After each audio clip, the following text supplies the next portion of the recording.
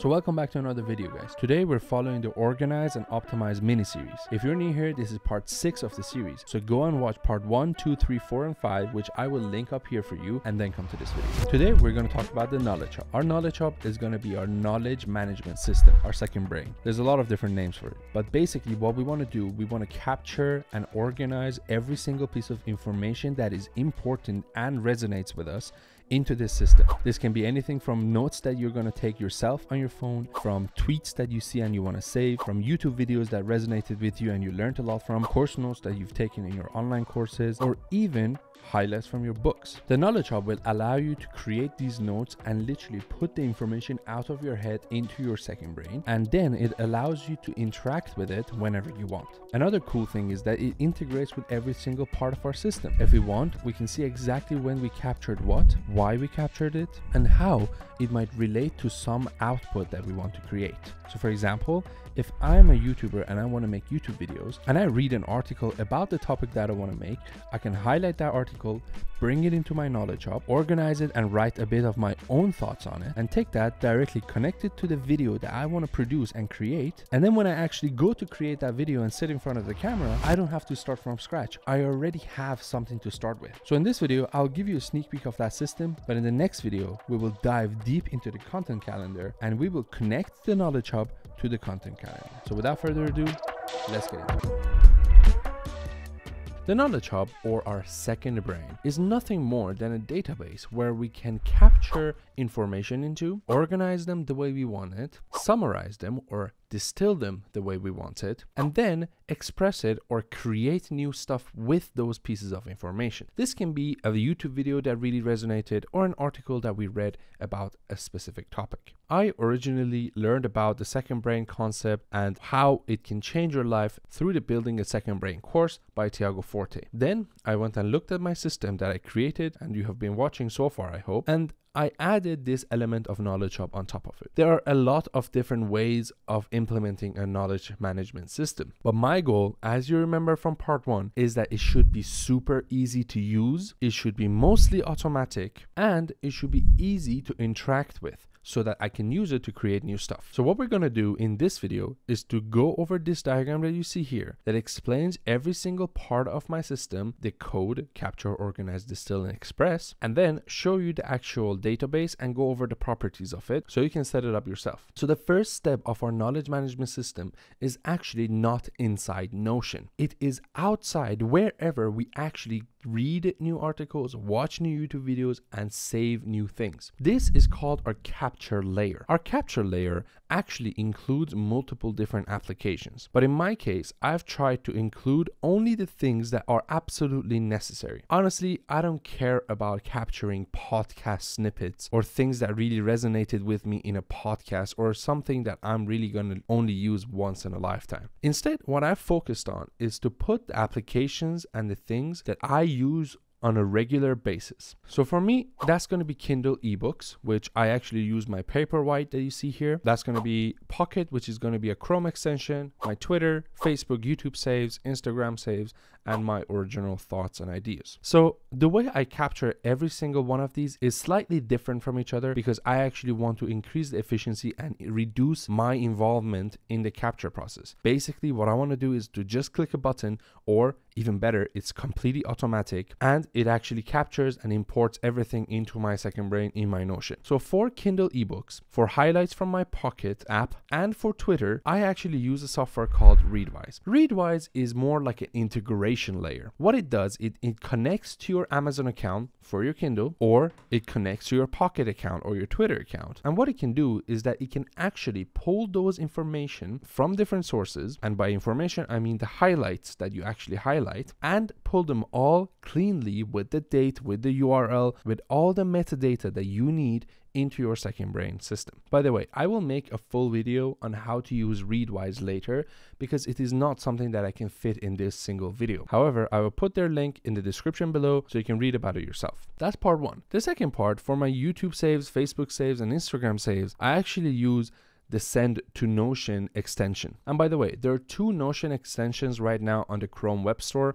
and make sure to use the Save to Notion one by Anis Gad, and not the actual Notion web clipper by Notion, because the one from Notion itself is actually not that great and it doesn't allow you to choose specific parameters and properties while you go and save those things. That's why I actually use the Save to Notion template. After you actually install the Save to Notion extension, all you have to do is to click on it, then add a form, and then you have to choose your account and add a database. For me, my database is called a library, and all I have to do then is to click on it once. Simple as that. You can add the template to the things that you capture. You can actually clip the content if you want, and you can add different fields. After you have actually made your form, all you have to do then is to jump on the article or the YouTube video or anything that you want, and then click on the button, add the fields that you would like to add, and then add it as a new page. That's it. It's already done. By the way, it's also there so you can open it right there and then in your Notion. And as you can see, it's captured in my Notion with the correct link, with the captured date and everything else. And it's actually saved in my library. And you guessed it, my library is what is under my Knowledge Hub section. As you see, I have a library here, and that's where I save everything into. You can also see this in the diagram. As you see, all my highlights from Readwise and all my snippets from Send to Notion get saved in my library here. Additionally, I actually use Evernote only on my phone to capture notes on the fly and really fast. What this actually does is that using the new Notion API and Zapier, what I can do is I can capture notes on my phone and they automatically get sent into my library as well. This is quite a niche use and I only use it when I'm on the go, maybe in a bus ride or something, and I want to quickly capture a note and have it saved in my library later. But don't worry too much about it. Right now, you can also just open your library and create a new page, which I will cover in a second. After the content is actually saved in our library, now we can start doing things with it. We can relate it to our projects, we can relate it to our areas, we can actually relate it to a resource, and so on and so forth, and then actually integrate it into our complete organization layer that I've been covering so far. Additionally, what we can do in our weekly reviews, we can also review those notes if we want to. And if you remember in my previous video, I said that that section in our weekly reviews actually has all these notes pulled in for us. So we can come and look at them, compress them if we need to, delete the ones that we don't, and archives the ones that are not really important for us. And on the other hand, use the ones that actually are important to us and connect it to our, for example, content manager, so that we can make a YouTube script out of it, so that we can create a video out of it, and so on and so forth. So enough talk, let's actually jump right into the Knowledge Hub and show you how this actually works. The first thing that you need to know is that this library is created automatically by Readwise when you use their integration between Readwise and Notion. By the way, Readwise has a 30-day or 60-day trial that you can use for yourself, and I really strongly recommend it. They're a great company, they're amazing, and I don't get any affiliates from this, by the way. I use their system completely because it's actually everything that I need for my knowledge management system. And the good thing is, any property that you actually add to the system will stay there, and it actually syncs perfectly with every single thing that you have. Just to put this into perspective for you, for example, I have a view of my different books that I've captured in this system. I can read that book on this Kindle or on my phone or on the PC and then highlight different passages for it. Then Readwise automatically connects to Kindle and pulls that information into my Notion system. And the setup is literally a one-time setup that takes about 10 minutes. Then what happens is that in my library, under my books, I can see that book already pulled into here, and when I open it, I can see when I actually started highlighting it, how many highlights I have, and what areas or projects or contents does it relate to. Then I can actually see all my highlights from that book automatically also pulled in here. And the best part is, if I ever want to jump back to that highlight, all I need to do is to literally click on this link and it will automatically open the book at that page for me. And that's super powerful. This is just about books, but we actually have other things. For example, when I capture articles, I can see the full article, the full link to the article. I can always jump back to that if I need to, and so on and so forth. More importantly, for example, I have personal notes. This is where I actually write things for myself. And as you can see, I have notes, for example, on how to grow on YouTube or how to make good content people love. And basically what happens, all I need to do is to click on new, give it a name, and then what happens is that I can open that page and then fill up the properties for it, the related area, content, project, why I captured it, and then here I can start writing my notes. So let's talk about the properties of this library database first. First things first, we can see that I've captured a lot of different types of things into my library so far. I've captured personal notes, I've captured tweets, YouTube videos, course notes, channel notes, and different things. I actually have different types of properties here for the category. So if I put the property to do on it, it means that I need to watch it. I haven't watched it, and everything else is self-explanatory. What happens is that when we automatically capture some ideas into our system or manually write new things in it by clicking, for example, on the new button here and then writing an example, we can actually come and add a different type to it. It's type note, and obviously it moves up here. So we have example note here. And after we've made the note, let's say this note relates to the area of health. What happens is I can actually come here, relate it to the area of health, and then I can also relate it to a project. Let's say it's about losing weight, so I can actually learn about losing weight the right way. I can actually relate it to that project. And the next property is the related content output. So the related content output actually relates to our content calendar. And if I, for example, want to make a video about this specific note, I can come here and add the specific video, and then this note will be automatically pulled for that video when I actually go to write the script or to shoot the video. We will cover this next week more in depth. But as you can see, this property related content output is quite optional. I don't only capture stuff that I want to make videos about. I want to, for example, put my thoughts into this. I want to have other things that I capture as well. So I only actually relate the content output to the pieces of information that I actually want to use and that I actually want to make videos about. Otherwise, I leave it empty. The next property is actually called why I captured it. It's self-explanatory. What it does is actually tells your future self why you captured this piece of note, because over time you're definitely going to forget what the hell did you even call that note. So here you can just give yourself a bit of more information and know exactly why you captured that piece of information. Also, there is the archived property here, and the archived property is basically nothing more than just archiving the piece of note that you captured. Usually we don't want to touch it from this view. We only touch it from our weekly reviews view, and then we can delete the note or archive it if we want to. Also, remember that if you go up here, you can actually have different views for every single different category that you have. So for example, if I only want to see my course notes, I can come here and see, okay, I took the course Building a Second Brain, I took the course Part-Time YouTuber Academy, and for all of those things, I've made some personal notes. And actually, I've made a Building a Second Brain demo overview, which actually related to all of these things. I captured it because it was a live session notes, and it related to, for example, the area of productivity and the project of building your second brain. I think it's actually very intuitive to use. All you need to do is to set up Readwise once, and then everything will actually be imported here for you whenever you capture it or when you actually want to make personal notes. And then all you need to do is to just relate it to a project, relate it to an area, and optionally relate it to a content output, and that's about it.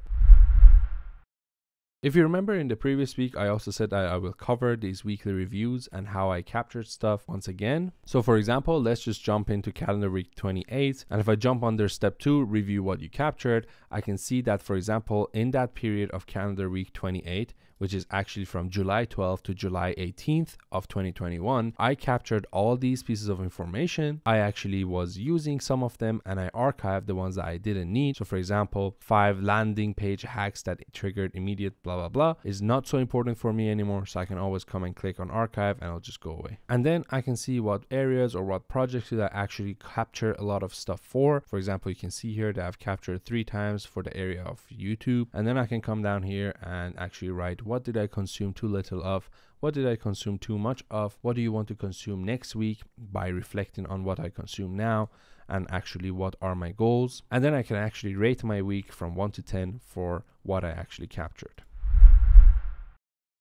But that's about the library. It's not so complicated. But the other cool thing is, if you, for example, have a project, let's say consume content about emotions and feelings and try to understand yourself. This is a project that, let's say, I'm currently working on, and I go and read an article about it and I watch a YouTube video about it and they really resonate with me. What I can do is that I can automatically capture them into my knowledge hub and then connect it to my project by literally, as you saw, by clicking on the note and relating it to my actual project. And then what happens is that that piece of information that I captured will actually show up under my projects. So I can come under that project and then I can see everything that I've captured for that project. This is so powerful. So what I can do is that I can actually see me making progress on that project. I can see I've read a book about this topic. I've actually captured a YouTube video about this topic. I've actually written 3 or 4 notes about this. And then what I can do at any point in time, I can jump back into those notes. So for example, I made a note about making things easier for myself and then related it to this project because obviously it's related to my mindset